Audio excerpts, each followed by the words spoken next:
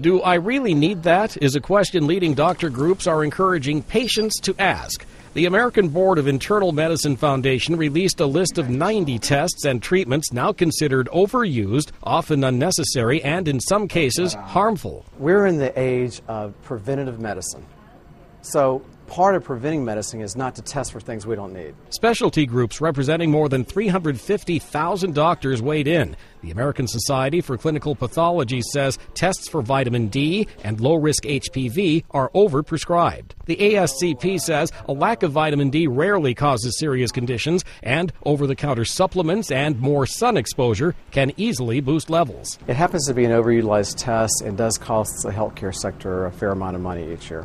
An HPV test is commonly run as part of an annual gynecological exam, but Dr. Holliday says there are high and low-risk versions done at the same time. The high risk is helpful for screening cancer risk. The low-risk test that's been around for many, many years is still ordered by clinicians, but has no relationship to the development of cervical cancer. Other practices now under scrutiny include giving heartburn medication to infants with reflux. They're not proven to work and may have side effects. Inducing labor if a healthy mother has missed her due date. It could lead to an unneeded C-section. And using feeding tubes in patients with advanced dementia.